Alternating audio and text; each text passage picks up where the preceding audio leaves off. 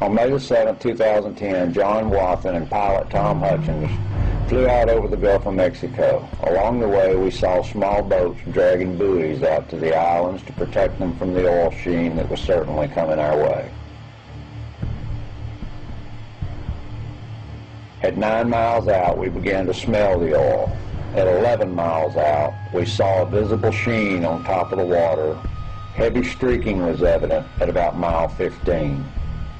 Mile 26, we began to see solid oil on top of the water with a heavy sheen and numerous streaks at mile 34. Mile 87, ground zero. My first view of the site was one of tremendous impact. I'll never forget the scene. These are not small boats. While standing at a dock looking at them, they look like large ships.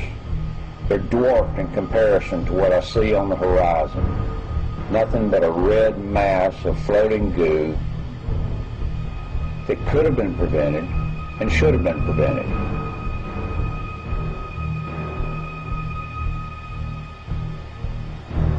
I was horrified when I looked and saw how many boats there were on the horizon that didn't seem to be doing anything at all that was effective.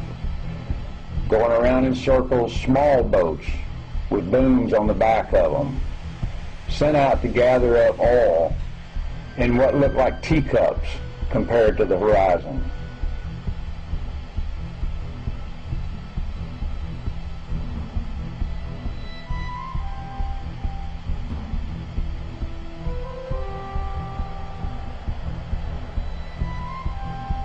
We counted 30 boats in the pictures, all floating around while this stuff was headed for shore. Nobody seemed to be able to do anything about it.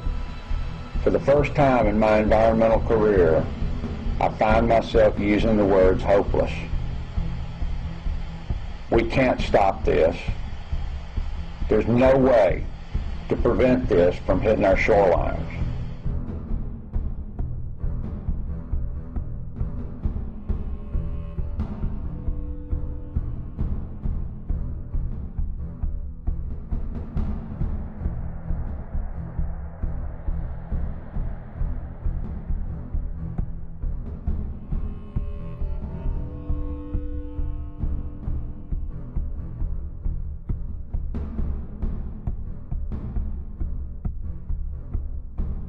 We are sparing no resource. We're also using every resource available. We've utilized every technology available.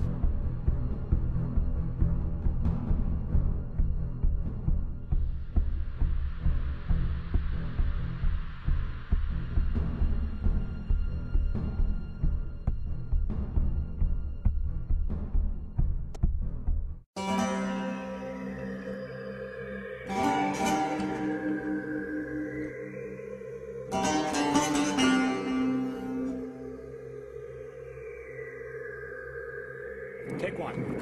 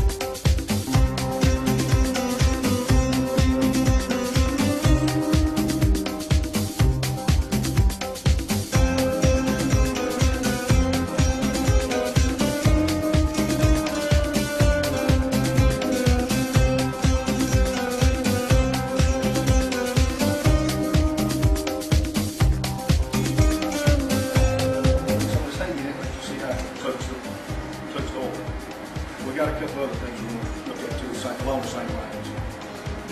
This is just some burn oil that he's got is just burn oil and viscosity out of it. So crude oil would have more viscosity. And stick to something like this even more than burn oil would.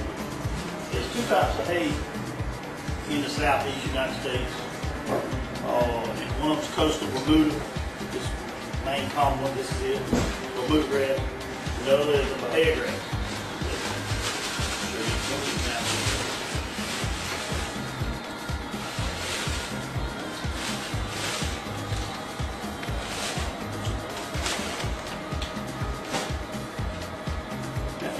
Simulate wave, you know, this is, I'm only going to do this for just a few seconds, whereas it can stay in the water for hours and hours and hours, maybe days.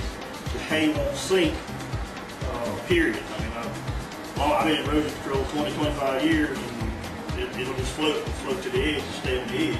As far as getting it out of the water, this is, I've grounded all kinds of stuff in the last few days. This right here is about as green and about as simple as it gets. Now this is just in a few minutes.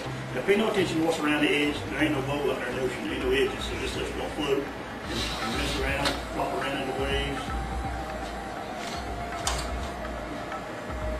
Look at this hay right there.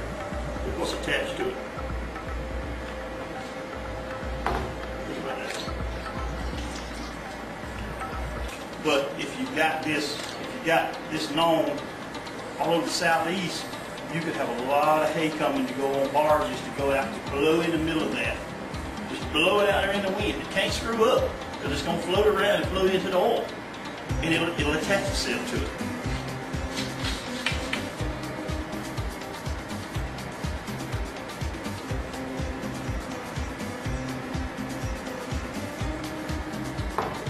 That's a lot different than what I've done. If it makes it to the beach, worst case scenario, it's going to end there at high tide. It's going to be set. And it'll stabilize right there and be in the hay. So you take this beach seaweed equipment that's pretty readily available. It'll run along there and just roll it, pick it up, and go right in. The oil's coming up. If it washes up there without being attached to something, you got it in the sand, you can't get it. In other words, you got a mess.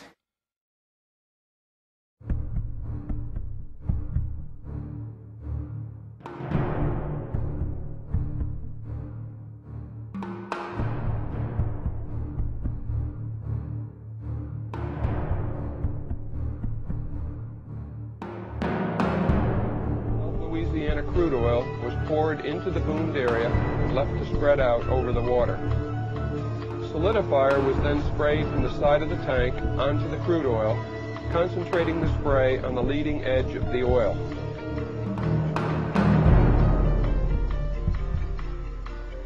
And after 1 hour, the crude oil has solidified, and here we show the matted material being raised out of the water.